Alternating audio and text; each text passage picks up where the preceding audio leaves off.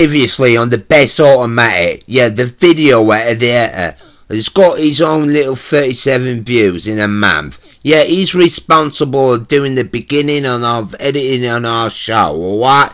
So he had long hair, and he's very happy now he's cut his hair, alright? Then he's happy now he's cut it. But this is disturbing the news. We found somebody on YouTube what doesn't actually understand the movie. That brilliant movie we're all going about. Oh, he's up in his lorry and having his hair cut. She doesn't understand the movie. But let's get on with this show, alright? So we're on the part of the show we all know now. It's all getting all boring and all that stuff. But the thing is, we're still on that challenge. So here it is. Let's put the footage on, alright? Well, I think it was unfair that you've used money and not telling me. No, the thing is that we didn't have any point system because it costs money, alright? And we spent it on because we all got the proper vehicle, alright? Yeah, but that's not fair. No, I don't want to hear about you. Well, let's listen to some interesting facts. Yeah, because she spoke through it from my vanishing point special. Well, let's speak on this bit. No, this bit's important because we're all stuck. Yeah, you lost Tom. You started swearing on that bit because you're under them poo pipes. Yeah, well, just let the insurance investigator get her out of her system because we're all being naughty disrespecting the police by calling them funny names. What, calling them police? Following on from the last episode, we're now starting with C words. So, candy cars slang in the UK due to the lively shade of being yellow and blue, same with yellow and green ambulance and fire service trucks being red and yellow, plus yellow and black for motorway vehicles, so you'll never think the same of wham bars, nerds, fruit salads, blackjacks, lemon sherbets the same way again. If you don't know what these are retro sweets, which is where the candy car term comes from. Now the other one is cherry toppers, not poppers but toppers, or cherry tops or cherries for police cars that have red lights in many nations or US states. Number one beginning with C is CHIMS, a UK slang for community support officers, an acronym for being completely useless in most policing situations, but a lot of the time they're used for first contact in non-emergencies like theft. Like me when I had one of my vehicles stolen once, I got one of these and they couldn't really do much. And then there's a chin, meaning dog in Quebec, a very derogatory term. Chips, a Californian highway patrol officer. A chuplage, Czech for hairy. Chota, Hispanic American slang. City kitty, slang for police officers. Clear, a term used by police, FBI and SWAT teams that have swept an area and no criminal activity is taking place. Kong sounds familiar, and it should do, it means beat up. It's used in Les Miserables by Victor Hugo in 1862 on page 1261. Chop shop, US, UK and Australian use this term for police station, and name to a very long running Australian TV series. Cop, copper or copper, again copper, the original unshortened word for someone who captures. The term copper is recorded in the Oxford Dictionary in 1704, derived from the old caper in French. The Y is unknown, some think copper buttons on the policeman's uniform, or abbreviation for constable on patrol or constabulary of police or chief of police. This one's quite interesting. Cosmonaut or Cosmonavt, a Russian police equivalent what's equipped with riot gear. That's literally a cosmonaut, and that's not slang, surprisingly, because of all the equipment they have to wear. And the next one is crusher, which is UK Victorian era term for police, as they wore beetle crushers in reference to their heavy boots they wore in that era. And constable, a derogatory UK term for putement, a linguistic blend of constable and, well, you can guess, a cunt or see you next Tuesday, another polite way to say this. Now on to the D's.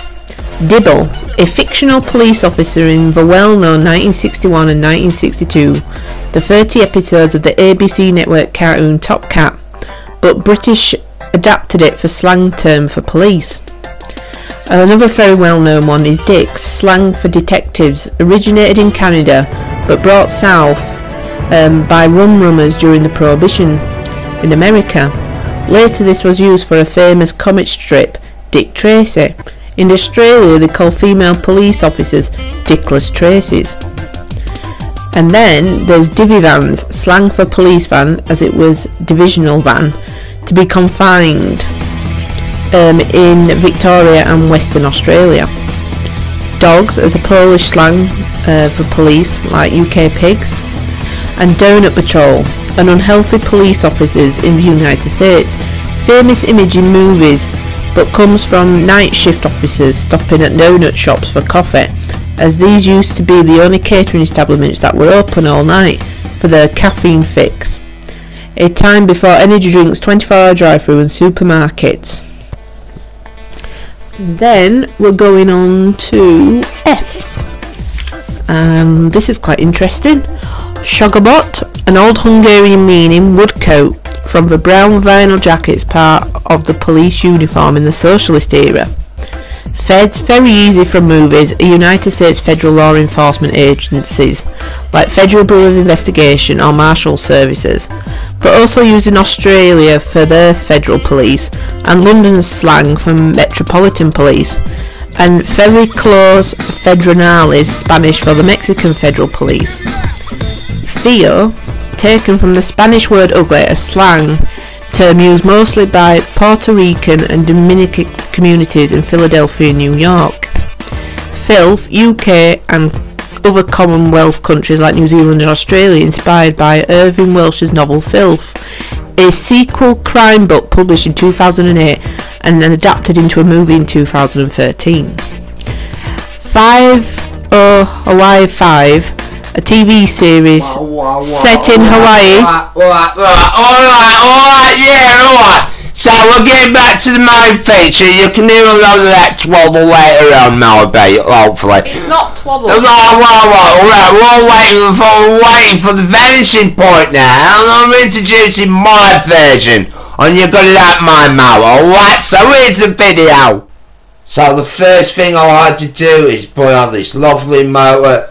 As you know, we're going to go for white, obviously, and thank you Rockstar for bringing this motor out.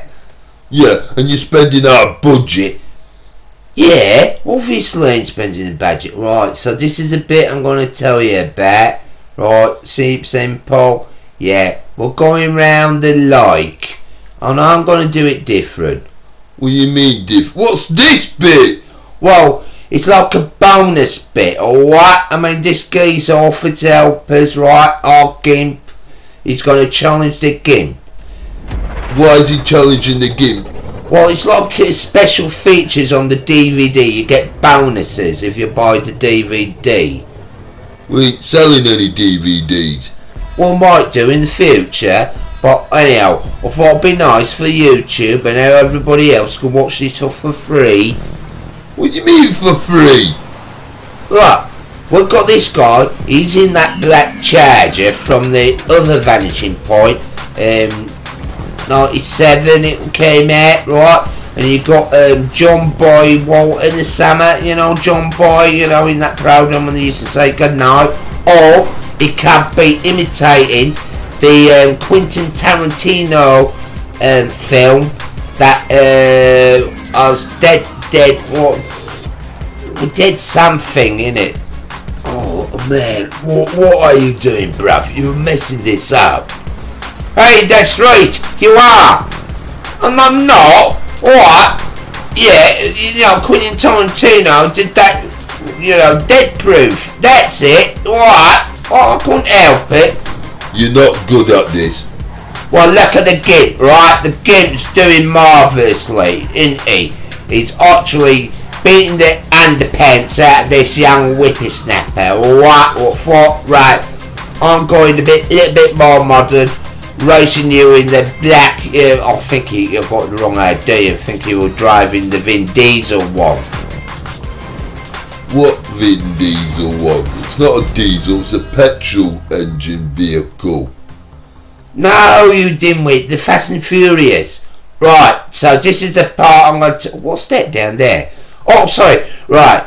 Just get on with it. I am. This is my bit. I'm talking, alright? So now we're featurely getting to the feature of how fast this motor is. Because it's a lovely motor. Look at the game.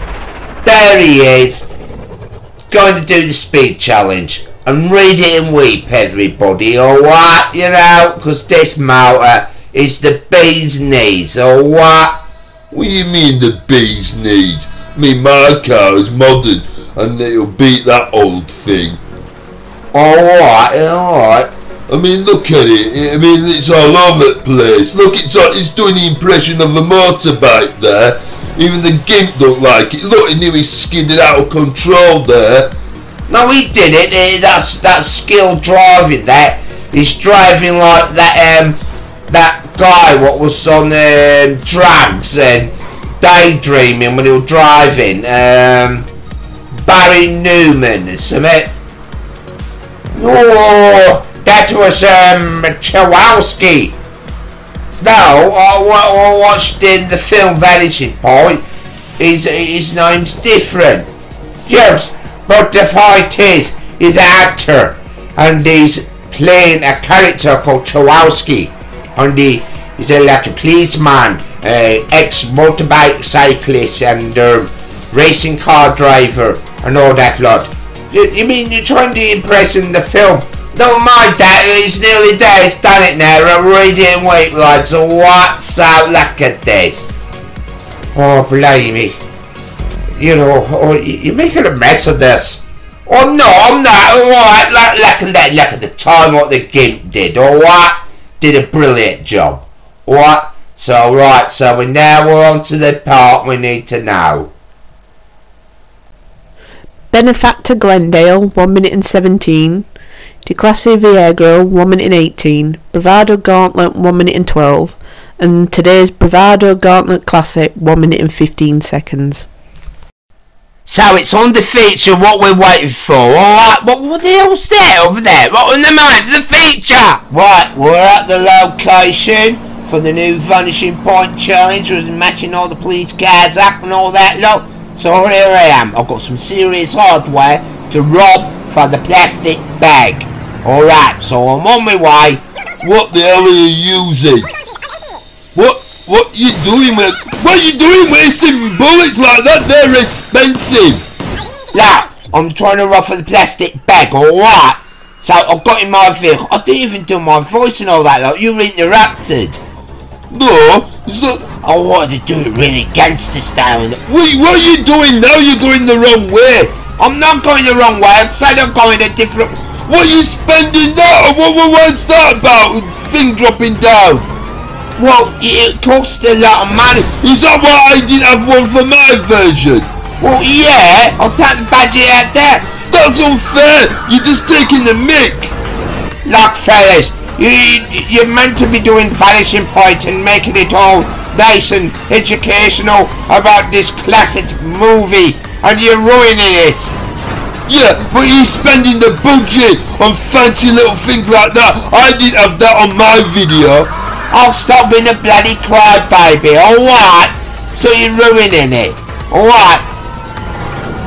Look, fellas, you're destroying American classic movie for us all. I mean, why don't you come out with some serious facts about the damn gone movie, or at least about the damn gone motor? Right, whilst you presenters are all arguing. Don't give me, you know. Well, you're not doing the show, so I might as well. So I'm going to do some facts about what you're supposed to be doing. So for the original movie, all the Dodge Challengers were sold at a 1971 salvage auction at Los Angeles for scrap. That's right, all 4 Challengers for scrap. Obviously in a time before iconic movie cars were saved and restored. However, the second Vanishing Point movie, done in 1966, most of the cars used still survive today, except one. What used to actually destroy a Dodge Challenger when it went into the bulldozer at the end. But the original movie didn't destroy a Challenger, they used a cheaper car. Surprising, as the TV movie's budget was lower than the original cinema version. If you want to see original Heroes Dodge Challenger from the B movie, please go to CUDA at Floyd Garrett's Muscle Car Museum at Shelbyville, Tennessee, that Ted lovingly restored to be the best condition Dodge Challenger today. But don't be disappointed to see the Dodge perfectly pearly white, as the dirt wasn't done by desert dirt but ground up copper, grounded up and set in place with liberal amounts of hairspray. But don't try this look at home, as it were close to impossible to scrub off and keep the original paintwork on underneath. At Floyd Garrett's Muscle Car Museum you can see 90 muscle cars, modern ones and classic ones. Here classic cars, however, are key for the classic petrolhead, with its amazing different era 50s decor, gift shop and sitting area, plus displays. You will find this place on Route 66, the actually iconic Route 66. If you find it after McDonald's, Dolly Parton's and Walgreens, you pass the West Prong Little Pigeon River, but if you pass Douglas Dam Road, you have gone too far. It's open 7 days a week, 9 AM to 5 PM. Under it's are for free, so good for petrolhead families. 8 to 12-year-olds is only $5 and adults only $11, which is a bargain considering this 90 cars museum is worth over 8 million. So get down Route 66 to see this.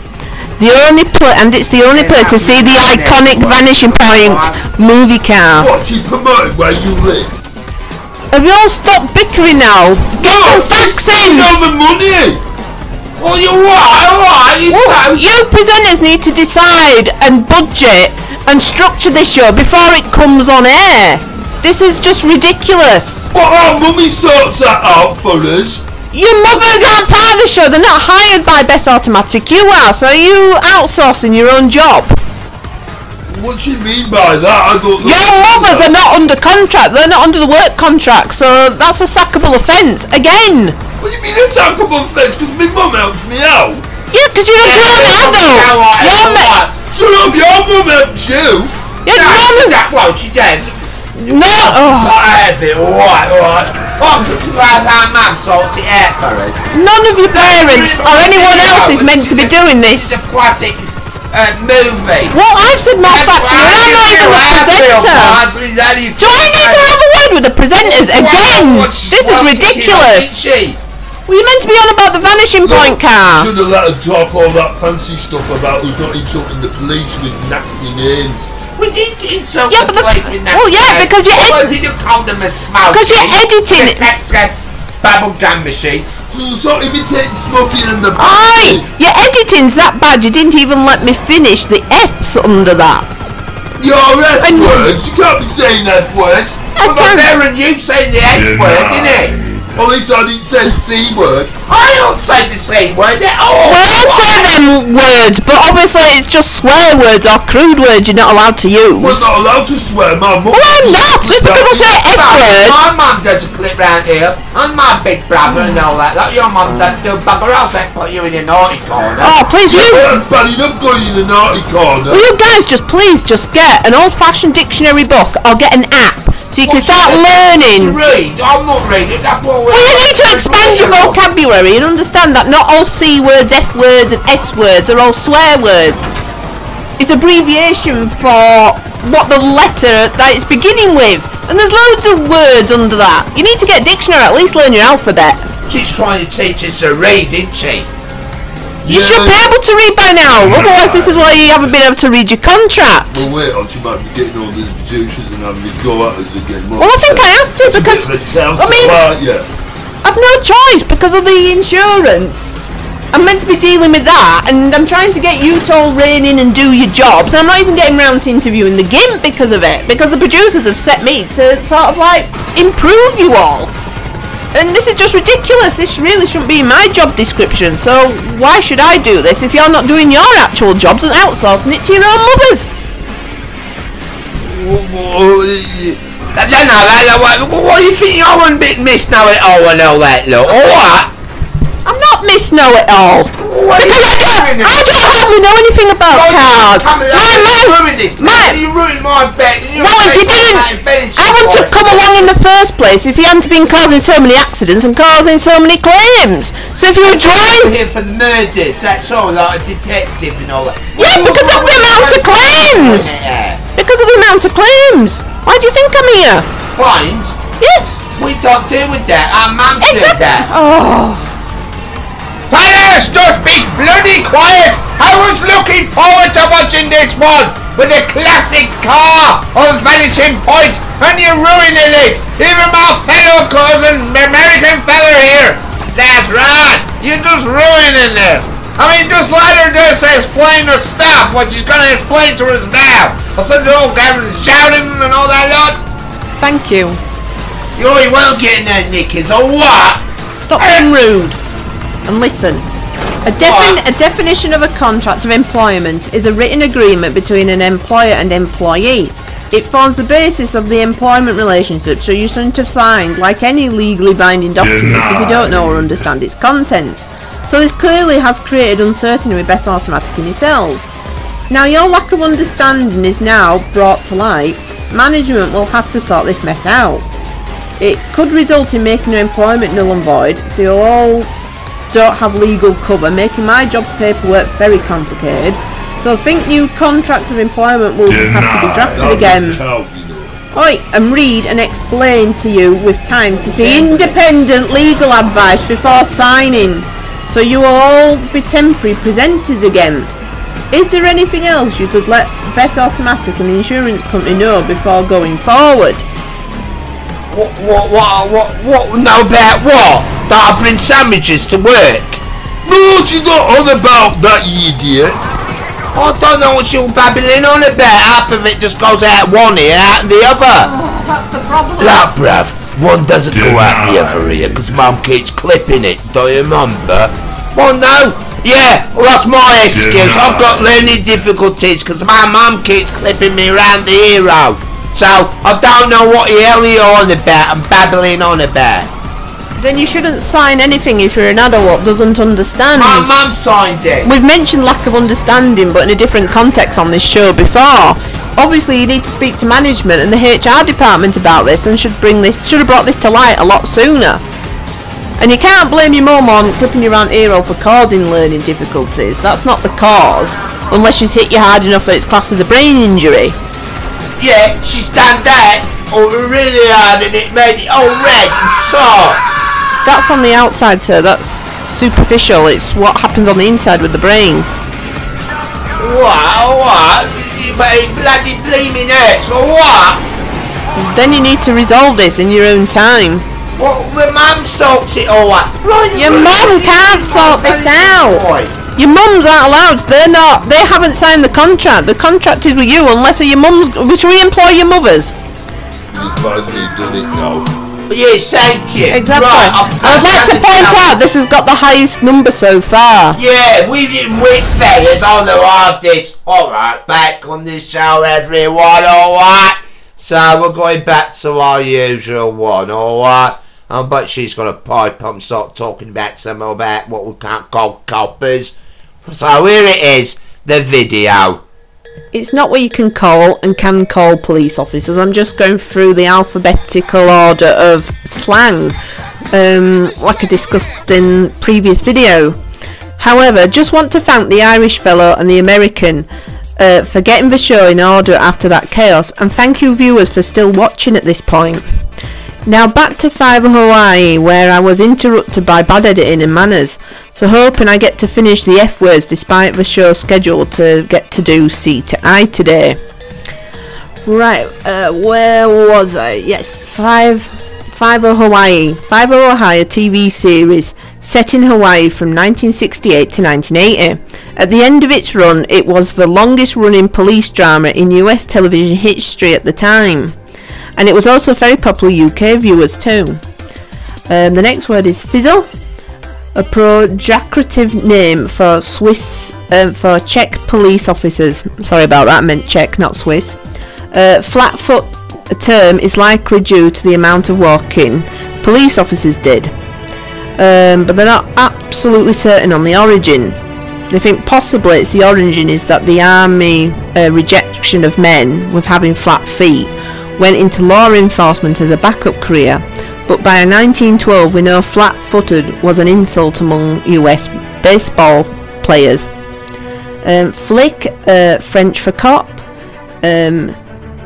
Figging big idiots, slang abbreviation for Federal Bureau of Investigation, but very derogatory if you can't tell. Also, one of my favourites is fuzz, as I like the Hot Fuzz 2007 movie, but fuzz is slang for police force. And I finally managed to fit all the F's in, so hopefully I'll start from G next time. Right fellas, do you actually want to add some facts to this show? We don't want to talk about your G's, but you ruined my vanishing point video, alright? Stop being rude again. I'm not being rude, but you ruined it. That's what you did, alright? I didn't ruin it. Oh, now she's talking all nice and calm there. Yeah, that's right. Because your voices are lower, so mine has to be. Because before I was trying to talk over you so that the viewers are actually getting some facts, rather than hearing you all bickering. This is the best automatic show, not the bickering worst presenter show. I don't bicker, but you came along and you've ruined it. Don't you start piping up, alright? Yeah, but nobody don't understand him speaking Italian, alright? I understand him. It makes more sense than your statement most of the time. The winter one, there must come one, isn't it? Yeah, that's right. I don't like the policemen, because they stopped me having something to eat. Yeah, as far as I'm aware, it was a cheeseburger, wasn't it? Yeah, cheeseburger. Yeah, those Rambos. You know Rambos? I do, but not personally. What do you mean not personally? I do. Yes, but I don't. Just shut up! Alright, the thing is, why are you talking nice to the other gays who all might be protecting me? Because he's not shouting at me like you are. What do you mean I'm shouting? Come along, this is my vanishing point special, what? And then you just exactly, and your vanishing point special, and you've done none of the presenting for it. And now she's not ignoring me and all that. I'm not ignoring. I'm actually trying to answer you, but you just won't shut up. I like that Irish fella. You tried to break the rules there, didn't you? Knew he went driving on tarmac. See, that's more like it. You should be talking about the show now. Yeah, it should be. Yeah, so about you coming about us fuzzbuzzers and all that. I remember them reading backs and all that lot. No, she's on about the film. What? There's a film with fuzzbuzzers in it? No, idiot. What started this in the first... Oh yeah, I know what started this. You spending the money. That's what you want to be getting at. He ruined my video, my vanishing point video, by putting fancy special effects on. I'm wasting loads of... I've got to admit, that was pretty bad that they cut your graphic budgets just so you can have a fancy one. But this is the things you need to start discussing before doing the show. You should all equally have a graphics budget. You should equally have the same amount of money set that you're allowed to spend. Because like you're saving Captain Gorgeous, but yet you'll have your co-presenter what's spending probably what should have been your budget and his own. So these are the kind of things that should be set before even doing this show. This is what's creating the chaos. I mean, now you should all be talking about going around this island and going on about how you got round the pipes, but instead you're bickering about things that you should be having meetings over before the show. Well, quite simple. I will get round the pipes even I haven't got there yet. Yeah, for somebody that started off at the beginning with us lot, as it's still miles behind us. No, what we did, we got sick and tired of it and we just drove round them. Yes, well, I did it proper. I actually went up to the pipes. You just went dropping down in the beaches, didn't you? So it's coming up to the part of the show to say the end of our vanishing point. But don't forget to subscribe to our video editor because he's got his hair cut. So next time, my brother buys this new one, you know, the hellfire or demon or whatever it is, like a bag of rubbish. I mean, look at it. So these are always great features to get you all piped up to see my boring brother do his, because you just missed out on the best one. But that insurance investigator ruined mine. Bye, have a great time. Bye, Melissa. That's me. Goodbye. It is super duper.